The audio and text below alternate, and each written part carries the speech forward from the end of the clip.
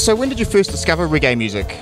Oh, well, I'm born and bred here on the East Coast, and it's pretty much kind of bread and butter kind of stuff here. So what is the main message that you'd like people to take from your music?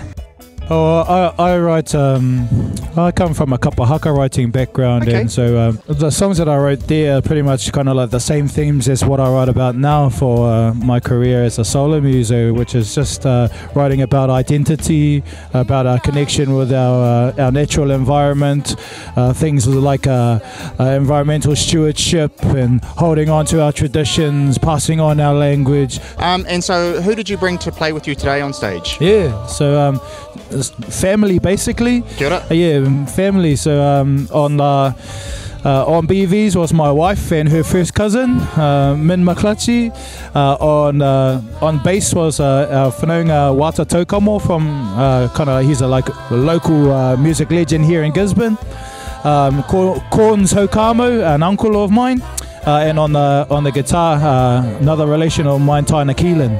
Well, thanks very much for coming on Push Play, and good luck with the rest of the summer. Cool, thank you very much. Cheers, bro. Cheers.